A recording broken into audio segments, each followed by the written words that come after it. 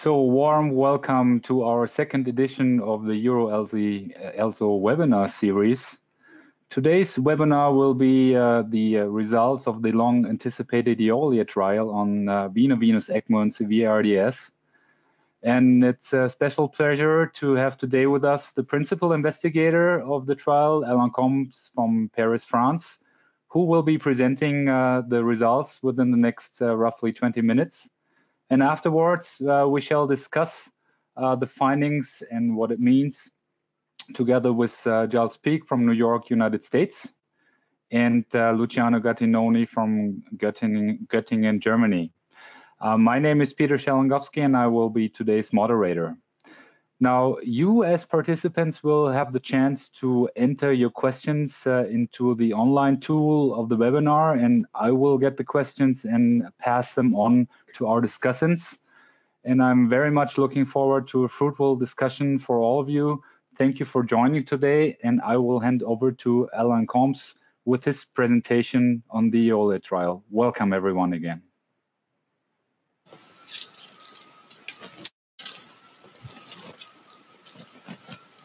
So thank you very much, Peter, and hello everybody. This is a great pleasure for me to be with you today to present the results of the EOLIA trial and then have a discussion with my good friends Giles and Luciano. So the trial, as you know, has been published in the May 24th issue of the New England Journal of Medicine. This is my disclosures. I worked with Göttingen on that trial, which partly sponsored the study for supporting with equipment. So first, what was the rationale for conducting the EOLIA trial? As you remember, there's been major advances in the ECMO technology over the past 15 years. There's been some encouraging results also published with patients with the H1N1 induced ARDS, and also the positive results of the CESAR trial, although the trial was a little bit criticized from some methodological issue we might discuss with Giles. Peak was the primary investigator of that trial at the end of this presentation.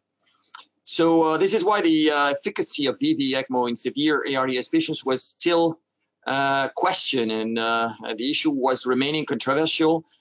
So this is why we designed the EOLIA trial to determine if very early initiation of ECMO in patients with the most severe form of ARDS would improve their outcomes. The trial was a multi-center, international, randomized, using a sequential design, and we might discuss also this issue a little bit after the end of this talk. And the randomization was web-based and stratified by center and also by duration of mechanical ventilation before randomization. Randomization was possible at non-ECMO centers, in centers with good expertise in the management of ARDS, and also if it was possible for the ECMO retrieval team to reach the patient within 2 hours following randomization. If the patient was randomized to the ECMO group in a non-ECMO center, then it was transferred back on ECMO to the ECMO center.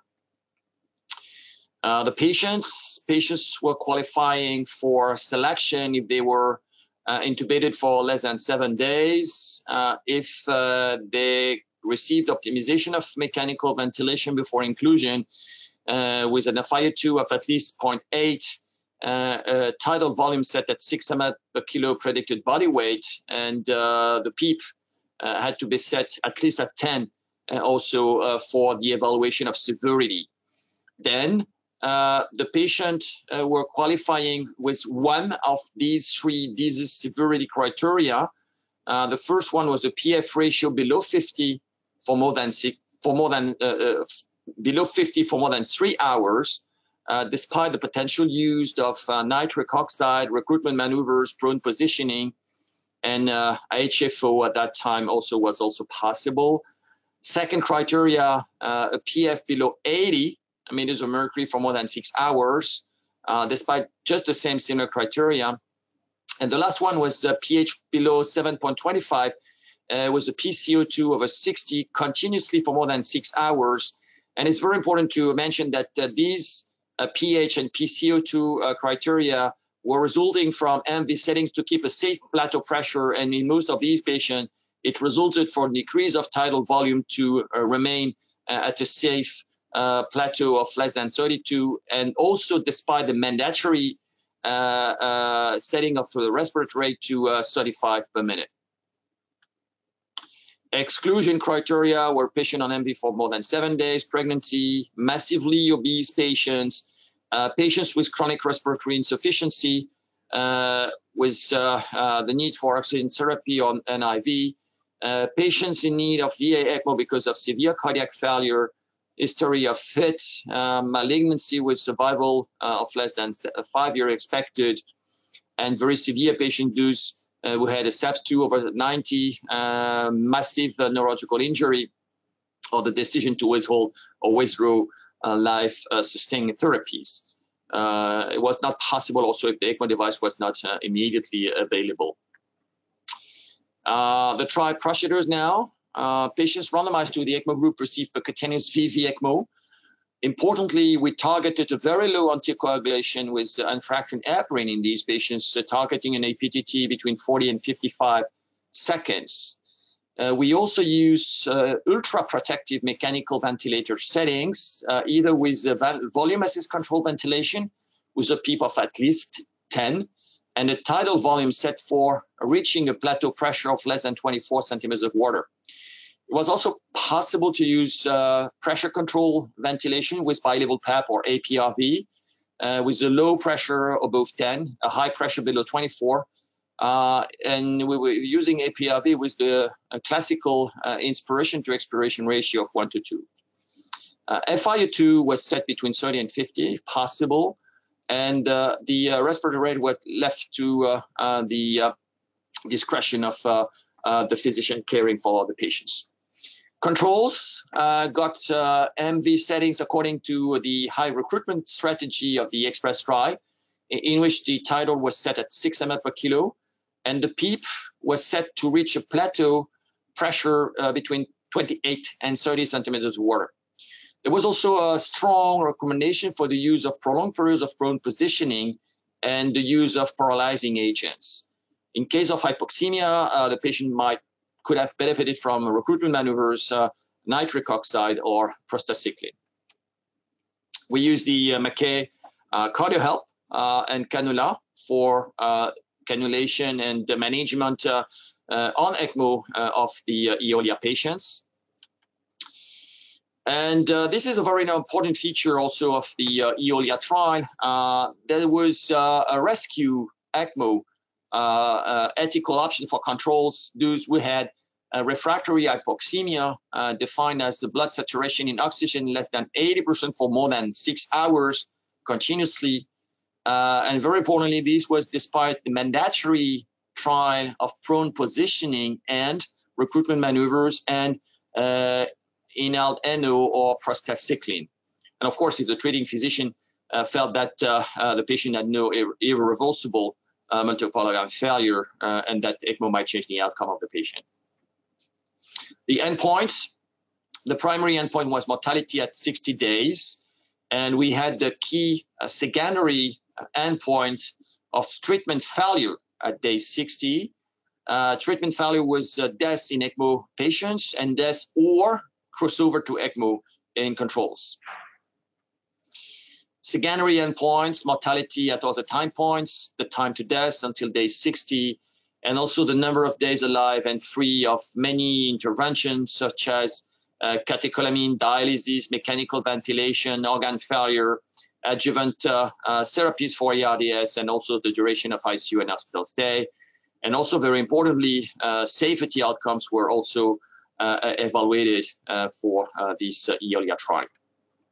The stats, we expected 60% mortality for controls and 20% absolute reduction in mortality with ECMO from 60 down to 40%, with an alpha of 5% and a beta of 20%, and using this group sequential analysis every 60 patients included, and once again using the two-sided triangular design for early stopping. The maximum sample size was 331 participants, and we had a probability of stopping the study of more than 90% at 220 patients enrolled. The primary endpoint was analyzed intention to treat, and we also had multivariable Cox regression to adjust for confounders, and also we defined post-hoc a very specific analysis, which is called the rank preserving structural failure time analysis to adjust for crossover in the estimation of survival. So now the results. The trial was stopped early here when the cross went outside the Christmas tree of the sequential design.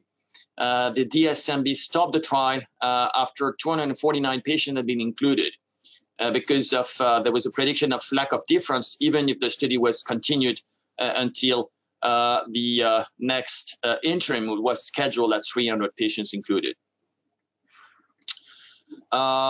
There's been more than 1,000 patients assessed for eligibility. Most of the excluded patients were those already on ECMO or had been on MV for more than 7 days. So overall, there was 249 patients randomized. 124 were randomized to the ECMO group. Of these 124, 3 did not get ECMO, 2 died before we had time to insert cannula, and 1 patient improved very rapidly, so he did not receive ECMO. All these patients were included in the primary intention to treat analysis. 125 were randomized to the control group, and of these 35, this is 28%, received rescue ECMO, and we're going to discuss also very in detail this population of rescued patients. Patient characteristics at randomization, there was no difference between the 2 groups. Patients were very sick with a mean SOFA score of close to 11. They were randomized very rapidly after the intubation and mechanical ventilation. The cause of ARDS was mainly pneumonia in 2/3 of the patients, and the mean PF ratio was around 72 in both groups. At the time of randomization, the PEEP was around 12, tidal was at 6, respiratory rate was around 30. The plateau was close to 30 centimeters of water. The driving was close to 18, and the compliance of the respiratory system was 25. The patient had a PCO2 of 57 in both groups. What is very important here also is that close to 60% of the patients in both groups were prone before they were included, and virtually all of them received a neuromuscular blockade also before inclusion in the trial. Trial treatment now. In blue is the control patients, and in red in ECMO patients. The tidal volume was decreased from around 6 to less than 4, around 3 ml per kilo very rapidly with ECMO. The plateau pressure also was decreased to less than 25. The PEEP was a little bit decreased in the ECMO group, but there was no significant difference.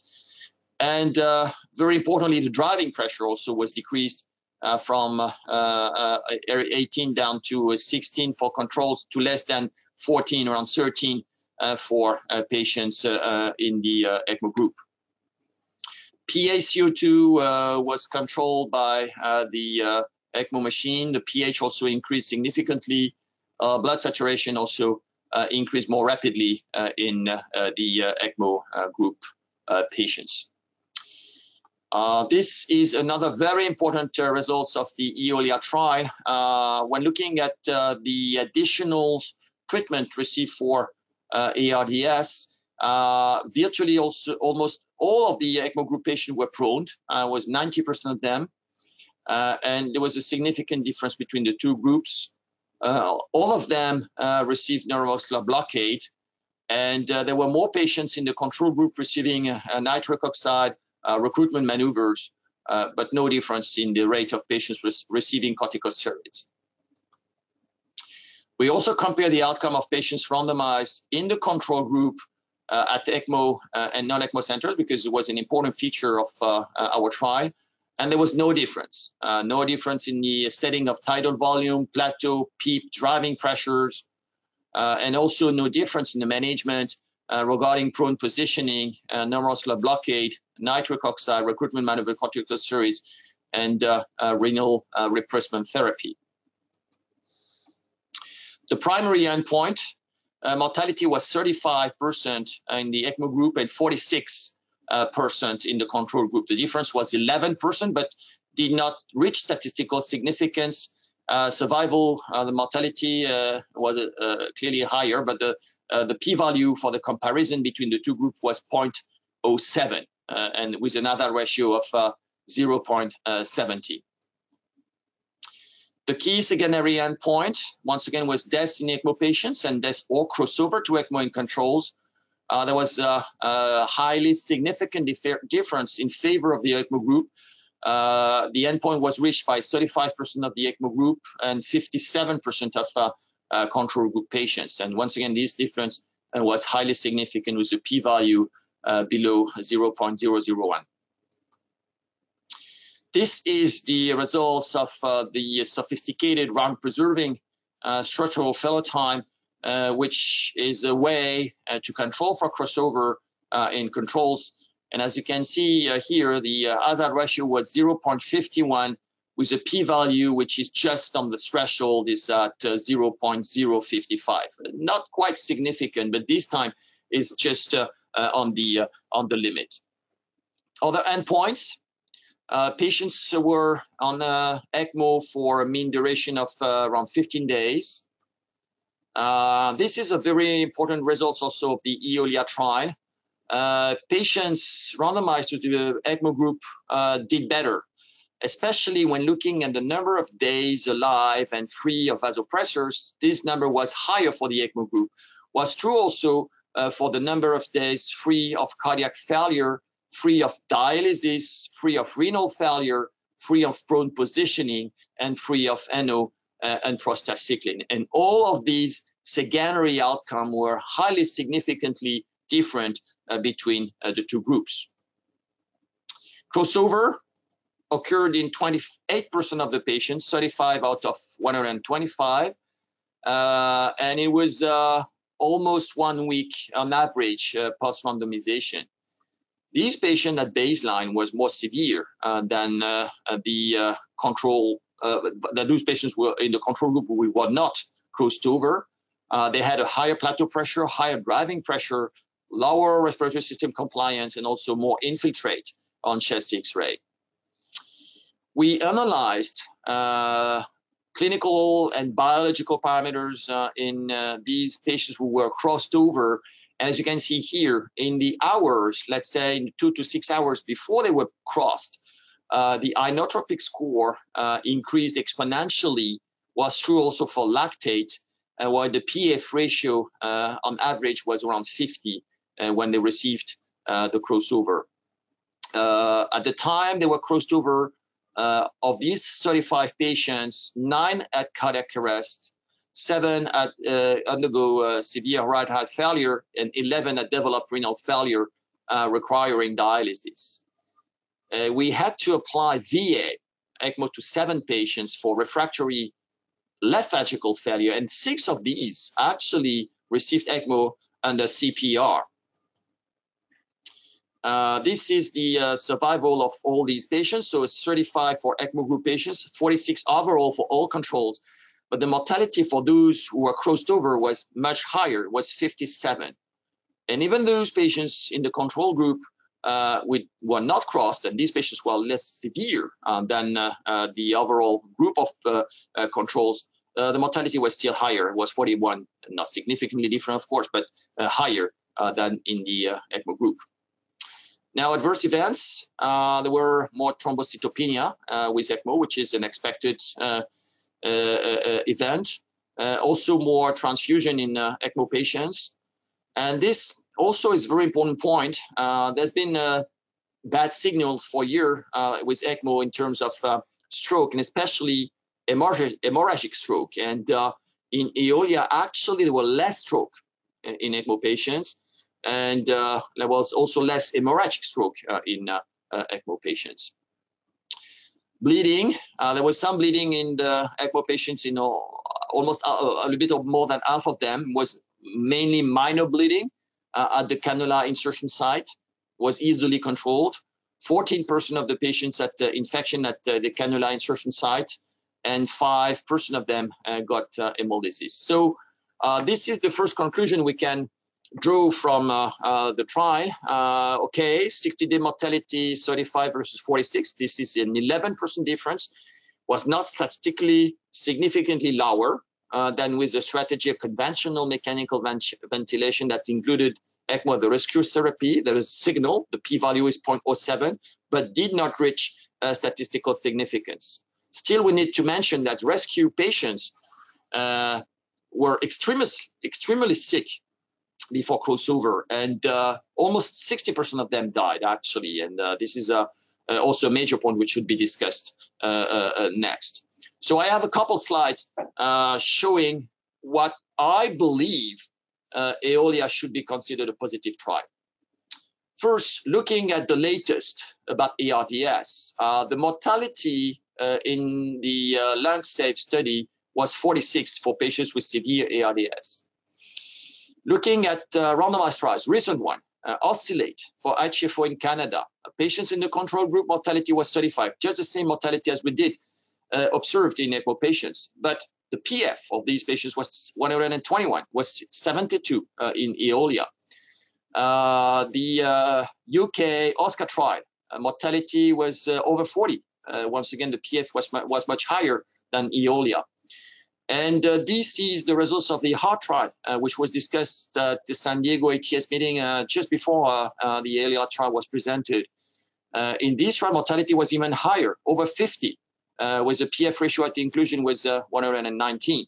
Once again, much higher, probably much less severe patients than those randomized in the EOLIA trial. So this is a difficult trial to analyze, of course, because of all these patients were crossed over.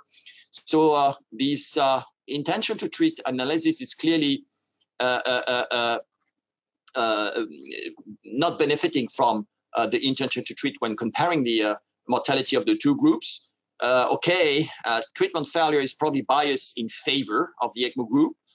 And this rank failure analysis might be the one closer to the actual effect of ECMO, and at that, with this analysis, the other ratio is 0.51 with a p-value which is very, very close to the statistical significance. This may be one of my last slide. We also analyzed what would have been the treatment failure rate in the controls if those controls had not received ECMO. And we made some hypotheses on the survival of these control patients if they had not received ECMO. If 10%, 20, or 1/3 of these patients would have survived without ECMO, the percentage of treatment failure would have still be significant in favor of the ECMO group. And taking into account the severity of the control patient at the time they received ECMO, I guess that less than 1/3 of the patient that would have survived without, and probably I would say less than 10% would have survived without. And this also was discussed by an editorial published at the same time in New England by Jeff Drazen, who is the editor-in-chief of the New England.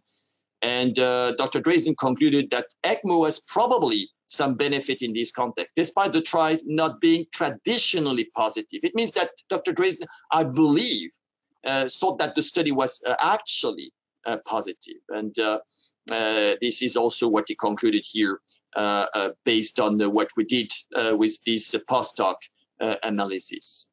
So this is my last slide. These are all the PIs of the EOLIA trial. And once again, I would like to thank you all for participating to that trial. It was an immense effort lasting more than 5 years for the recruitment of the patients. And I'm very proud of the group once again. And I'm very honored also to be part of this webinar. And I let the speech now to Peter, Giles, and Luciano.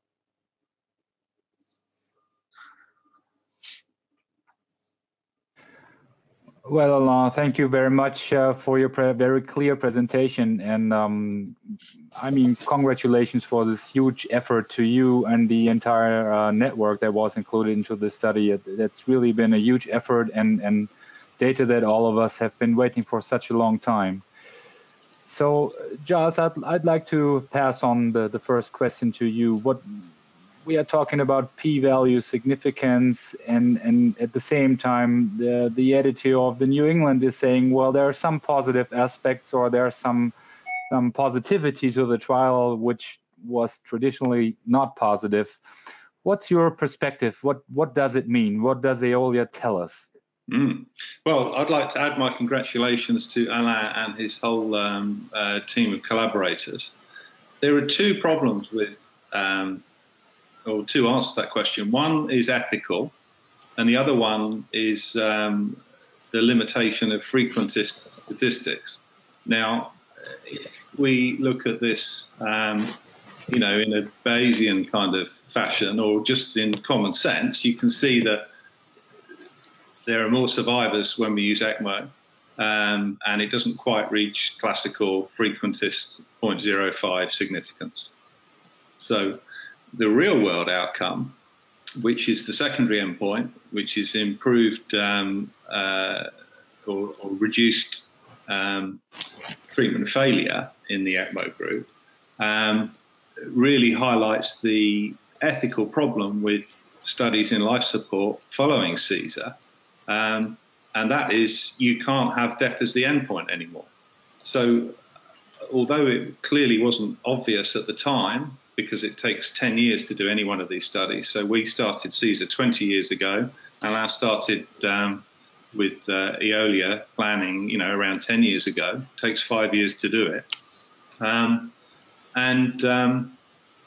What you see is that the goalposts move and treatment has moved in the meantime. So really, we can't have any trials where death is the endpoint anymore. We have to look at treatment failure. And I think that if you could jump into a time machine and go back and redesign the study, Alain, you would probably design it with treatment failure as the endpoint. Yeah, probably. Second, I did not mention that there is a lot of information also when looking at the subgroups. And there was a very interesting feature of EOLIA looking at the subgroups. From the beginning, I was thinking that the most benefit would be for the patients with the most severe forms of ARDS. In terms of PF ratio. And actually, when we look at the subgroups, this is not the main paper, this is on the online supplement. It's those patients who had the PF above the median was a 66. And it was those population of patients who got the most benefit from ECMO. So I would also have probably increased the PF for entry in EOLIA, and I would have set the limit at 100, the Berlin definition for severe. But it's okay. It's 10 years later, and it's only postdoc, so it's speculation. But it's probably those patients for whom it was possible to decrease the intensity of mechanical ventilation, those patients with the least severe form, patients with only lung failure, probably which benefited the most from the strategy. Alain, let me give you a question that comes from the audience, and I've heard this question a couple of times before. The question is, can we conclude from this trial that VV ECMO should only be used as a rescue strategy in, so to say, those who might have been crossover patients in the control group? Is that the answer to the trial? What's your perspective? From my perspective, this is not the conclusion which should be drawn from the trial. When looking at those patients who were rescued, if we would select ECMO only for the most severe patient, especially those who fail on classical treatment, the mortality of this group of patients is 57%.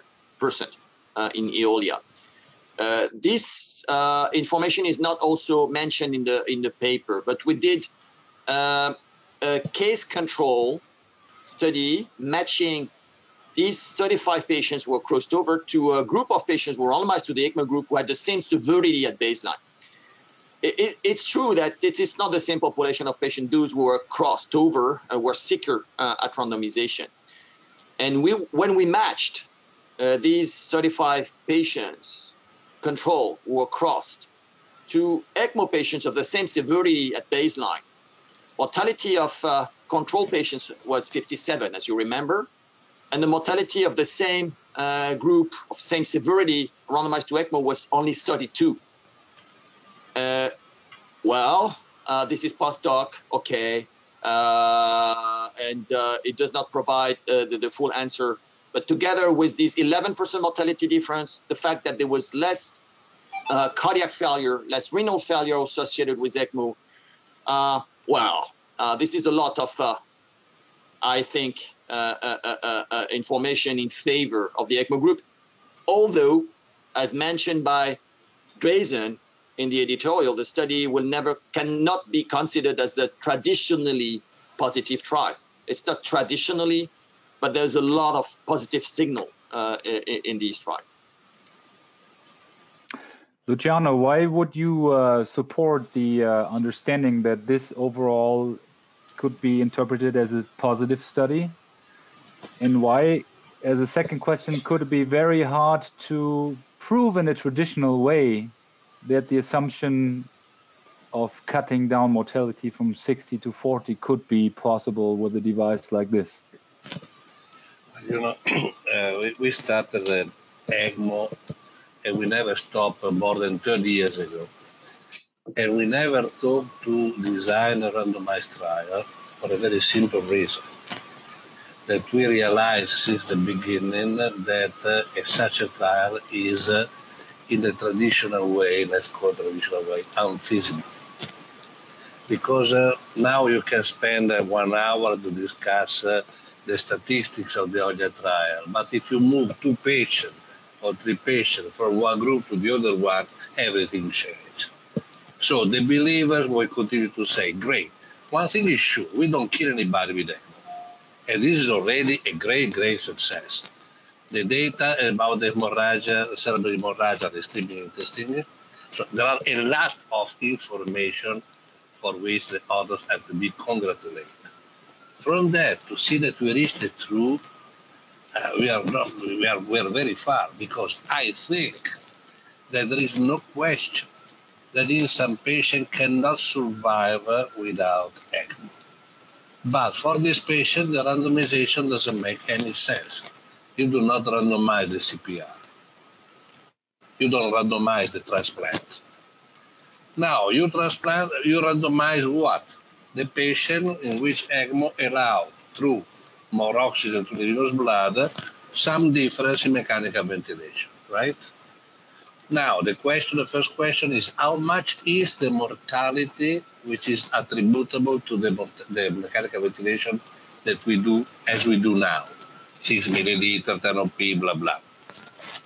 5%, 10% in severe RDS, mortality due to the mechanical ventilation. Let's see, is 7%. You need more than 1,000 patients to have a significant values in the traditional way.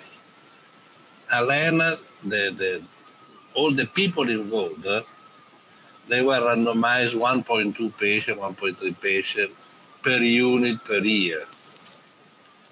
An extremely low number. And a lot of patients are excluded. If I might say something which is absolutely politically incorrect, I don't care about the mortality. Taken as an absolute referral point. We randomize patients and we assume the randomization equal the patient for every aspect but what you do. To understand the patient in this condition, you think that the randomization was perfectly equal in both. We have absolutely positive, in my opinion, positive aspect in this trial, but this will not change the world, because the believer will continue to believe to that. And the non-believer, for economical reason, for whatever, will continue to say no. I remind you very respectfully that the most documented effective treatment in intensive care to prevent, to decrease the mortality rate is the selective decontamination, with more than 20, 30 trials showing the same thing, and nobody uses. So believe and non-believe play a tremendous role in our mind. So I'm extremely glad that this study has this perspective. I was sure that could not reach the statistical point, because to expect 20% absolute reduction due to mortality, due to the mechanical ventilation harm, to me was absolutely excessive. But anyway, we do not kill the patients, because I was afraid that maybe in this so severe population to have or absolutely equal or some sign in the opposite side. So I'm perfectly satisfied. But I think we should stop to compare ECMO versus non-ECMO. We should start to study different approaches with artificial support. And we have plenty of them. Forgetting artificial lung versus not artificial lung. This, to me, at the point, is unfeasible and in part does not make sense.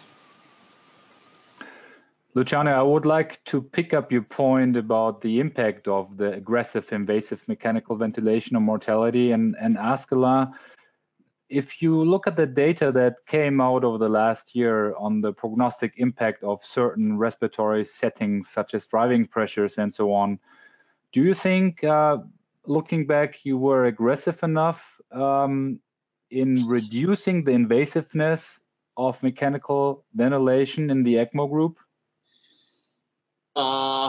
We did decrease the aggressivity, the intensity of mechanical ventilation. The tidal was reduced to around 3. The driving was reduced around 13. But I believe we could have even decreased more these numbers with ECMO. Of course, if you reduce, for example, the tidal, you might de-recruit some part of the lungs, and you might also have more hypoxemia in some of these patients. So it's a difficult issue. With ECMO, it's possible to virtually control any defect in oxygenation. The next step now is to evaluate the concept with ECOR, which is using the same technology but with lower flows and no oxygenation. And when looking once again at the subgroups, there's this strong signal that those patients with the less severe forms of ARDS, at least those included in EOLIA trial, clearly had benefited from ECMO, and it's probably not from ECMO. They benefited from a decrease in the intensity of mechanical ventilation. And for those patients who had many organ failing, it's probably the impact of ECMO is a little bit less. So this is the next step now. With ECMO, clearly, we can virtually stop mechanical ventilation. Should we prone every patient on ECMO also? These are remaining questions which should be evaluated now, and I perfectly agree with Luciano. Now we have to conduct study on ECMO patients. I think new studies like EOLIA, ECMO versus non-ECMO, are going to be very difficult to conduct in the near future, and we have to focus on the way we are treating those patients on ECMO. Which population should receive ECMO? Which population should receive less invasive forms of extracorporeal lung support like ECOR? These are the questions we have to answer now in the coming years. Giles, does this trial in any way affect your daily practice? I think the subgroup analysis, well, two things about that are really useful to me. The first one is thing that Alain highlighted just now about the, in fact, improved benefit in patients that are not particularly sick. And the second one is the reduction in stroke and multi-organ failure. So when I'm consulting with a patient with my colleagues and we're wondering if the patient is sick enough for ECMO, this strengthens the idea that if you go on earlier, you may prevent end organ damage. And so I think that's a very useful outcome. I think that's a very important message of the study, that this is a safe technique if it's used in a way that you did in your very dedicated research network. And Ella, maybe that could be a question to those who are not so familiar with the detailed contents of the study. What was your anticoagulation strategy in the ECMO patients? This is a very important point. From the beginning, we thought that the decrease in the level of anticoagulation with infraction heparin was a key issue to get better results, and especially less hemorrhagic complication and specifically less hemorrhagic stroke. The rate of hemorrhagic stroke was close to 10% in the series, for example, from down under, from Australia for the H1N1 patients. And at that time, I think they were using a full anticoagulation in these patients. This is why in EOLIA we decided to have very little anticoagulation. Let's say on average per day, the patients will receive between 6,000 and 10,000 units of infraction heparin, which is very low. So the APTT, which was targeted, was between 40 and 55 times 55 seconds. So it's between 1.2, 1.3, 1.4, the control. And this is made possible by new machines, new circuits, which are now coated with heparin and more biocompatible. And if you use also high flows with the latest generation machine, you can run the circuit at 5, 5.5, and 6 liters per minute. And probably the higher the flow, the less thrombosis clots forming also within the circuits, and which makes it possible to reduce anticoagulation. This is a key point about VV ECMO. It's probably not true for VA. In VA patients, we still need probably full anticoagulation, but the blood is reinjected into the aorta. But for VV, clearly, one of the key points to get better results is to have very low anticoagulation. Giles? I think I would completely agree with Alain's comments, but I would draw your attention to the amount of thrombocytopenia that you had in the ECMO group. And I think more and more people are now moving away from heparin as an anticoagulant and using direct thrombin inhibitors like bivalirudin. And when we use that agent for children on Berlin heart, for instance, we see a massive reduction in stroke rate. Now, I believe that in the next 10 years, we're going to see those agents like argatroban and bivalirudin used probably exclusively instead of heparin in both VV and VA ECMO. Now, obviously, that's going to require all kinds of trials and investigation. But I think getting rid of the thrombocytopenia, which you don't see with these new agents, I think will also reduce the impact of ECMO, because you'll reduce the need for platelet transfusion. And as we've learned a couple of weeks ago during the annual meeting of EuroELSO, there are appropriate trials going on looking at these questions. Exactly. Luciano, I would like to pick up a point that Alain has already mentioned, and that's popping up in the questions of our audience. Can we improve outcome if we really strictly prone severe RDS patients on ECMO in the first phase of their acute illness? What do you expect? It depends not only if you prone or not, but how do you treat the patient during the prone. Because there is not any maneuver which is a miracle. Prone, why works prone? The people say because recruit more, which is not true.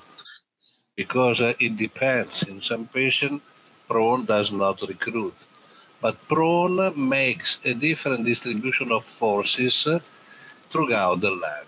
That means whatever bad thing we do to the lung are less bad if done in prone position than in supine. That's it. So if I use a tidal volume which is excessive, it's less dangerous in prone than in supine and so on. Personally, we use it to prone and to keep the patient prone during ECMO for this simple reason. But I think the real point is to understand how to treat the lung. Because if I may advance a word of caution and continue to diminish, to decrease the tidal volume, means atelectasis. And means atelectasis such as that you maybe require more than 100 centimeters of water to try to open up. We did all this mistake. We tried not to not ventilate completely the lung, and the lung became a piece of stone. And the tidal volume is not the devil. It depends also by the frequency. I remind you that sometimes a deeper breath below the total lung capacity may help if it's done one every 3, 4, 5 minutes, not 20 times a minute. So I think, and the real question, you have to sit down and ask yourself, why giving some oxygen through the venous blood should improve the survival? As a rescue for terrible hypoxia is clear. But tell me, if you are not a rescue, which are the reasons? So if the results are positive, that means that we decrease the dangers of something else, which is the mechanical ventilation. At which limit, in which it has to be investigated. The complete rest of the lung, that means leave the lung like this, is a disaster. The complete movement probably is wrong. This is why we should design, we are not ready to start, but I think maybe in 1 year we could start in a trial, try to compare the most rest as possible with some bigger breath versus a more movement. The patient do stay in mechanic, so that means which are the condition of ventilation we may enhance healing, not just to prevent the bad thing, but maybe to enhance something positive. We have to start to think in that way, I think. And I'm sure, as Giles say, if we solve, or somebody will solve the problem of hemorrhagia and the coagulation problem, the picture will change completely with the aim. Will be with something completely different, not only in the RDS, but in a lot of conditions. So we are an open sky to fly in. But we have just to stop with this trial with a lot of money, a lot of time, a lot of energy, which I think should be devoted in doing something more productive. With a lot of congratulations to these people. 10 years and 5 years, you know. And we're speaking about that since 20 years, probably, right? So we become older with this. Along with this perspective of Luciano's and with the open questions that you had already mentioned, before, what are the next trials that we are looking into? If you look at your own research network, what are the next things that you will specifically look at? Are you going to do something about prone positioning? Is that something that you're interested in? No, we designed a trial which is called Romeo. It's an acronym I don't remember what it means. It's rest versus movement, something like that. Let's see that you take a patient and watch are ventilated as in EOLIA. So 10, 12 of people, and another which are ventilated, let's see, 2 breaths per minute. Same mineral way pressure, possibly, just don't have problem with oxygenation. And look as a surrogate of enhancing healing at the time you spend in mechanical ventilation. during the in extracorporeal support. You will examine only the survivors. That means the doctor decide who goes in ECMO. So no question, ECMO or non-ECMO. Everybody in ECMO, because the doctor say, okay, this has to go in ECMO, will be randomized A or B. You need about 200 survivors if you want to see a difference, which to be clinically significant in length of stay in ECMO of about 20%.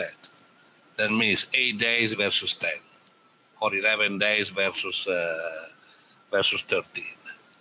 And this just tell you we need complete rest or some movement. Let's see that the complete rest this does not prove necessary. At this point, you can forget the high flow ECMO by the rescue, because you may provide a moderate movement with a minimally invasive extracorporeal suture removal. If the rest proves superior, you have to continue with IV. So this is the kind of way that I can see. And we are absolutely ignorant about healing. We never spoken about that. We just look at the damages of mechanical ventilation. So, Alain, what are the things that's going? Everybody disappear here. I'm alone. Okay. We are still here. So, Alain, what's coming out of your research pipeline in the near future? So the big questions now, as mentioned by Luciano, is how should we ventilate those patients under ECMO? So this should be the focus of future trial. And the next one we would like to conduct is a trial of prone positioning, early prone positioning in ECMO patients. We have applied for a grant here in France to conduct that study next year. I hope we're going to get the funds to get this study performed. It's not about mortality, because I don't think mortality would improve with the prone positioning of ECMO patients, but I do believe there might be longer ECMO runs. That's right. And, I think this is the way to go. Yeah. To look in ECMO patient different, so not tremendous studies that last 5 years, but to concentrate in a reasonable. Yeah, and the way we will conduct that, statistically speaking, is to use competitive risk models, because the best way to get rid of ECMO is to die very early. So you have 3 risks here: to die early, to remain on ECMO, or to be weaned from ECMO. And these are the 3 competitive risks you have to measure and adjust. And the hypothesis here is that prone positioning will decrease the time of ECMO for those surviving. So you look at the survivors. As the Romeo trial, you look at the survivors and let them stay. Yes, with early prone positioning within the first 24 hours. Giles, what's your perspective on the pressing questions that should be answered apart from the anticoagulation thing you've mentioned before? I think I'm very glad to have passed the baton on to such an illustrious team as Alain's team in terms of ARDS in adults.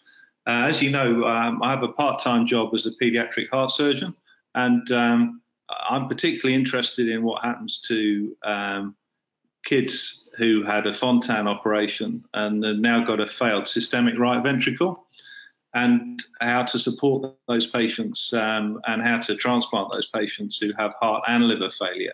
And that is at the sort of crossroads between mechanical circulatory support with durable devices, and ECMO tends to be used in both resuscitation and also to support transplantation. So that's my next big question, really, is the failed systemic right ventricle. Okay.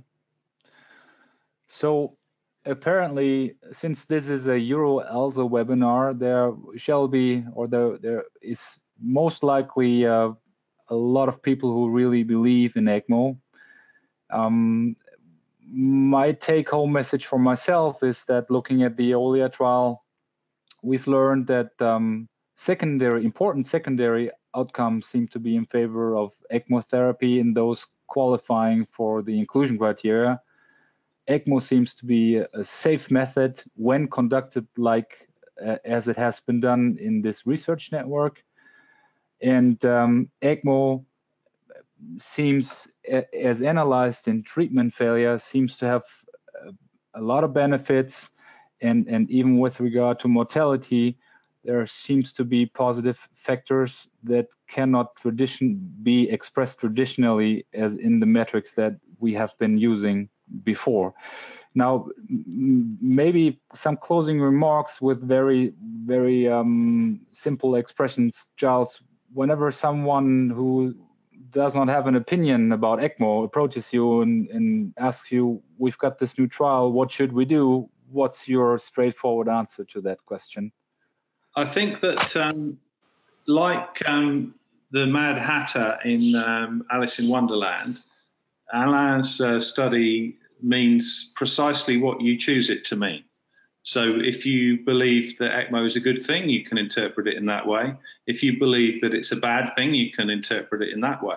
However, what is the certainty is at 3 a.m., when the non-ECMO believers, either patient or relative, is dying, they will be straight on the phone to the ECMO center. Luciano, a short closing remark of yours? And I absolutely agree with Gilles. And just one thing, that the medicine over the centuries progressed without any randomized trial.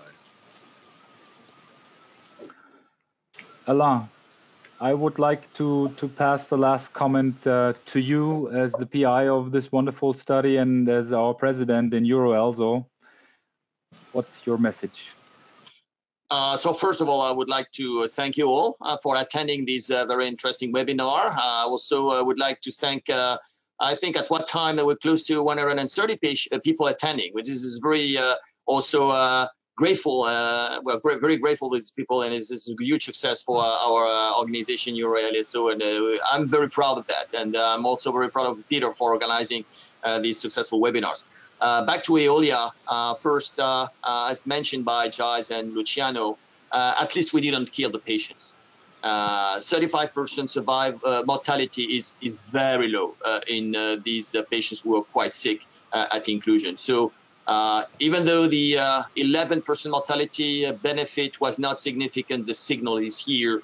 So there is room now for more data, more studies, but as mentioned before, maybe more in the way we manage the patient on ECMO than answering the question about VV ECMO versus control treatment. Okay, I think that's a very clear statement. Thank you so much, Alain. Thank you, Luciano and Giles, for being our discussants today. I think it's been very fruitful. Thank you for all of you out there who joined today's webinar. And if you came or if you came in late, be assured that all of this webinar are recorded, and you will be able to have a look at it and rewind when you go to the EuroELSO website in the future. Thank you so much, all of you, and have a great day. Bye-bye. Bye-bye.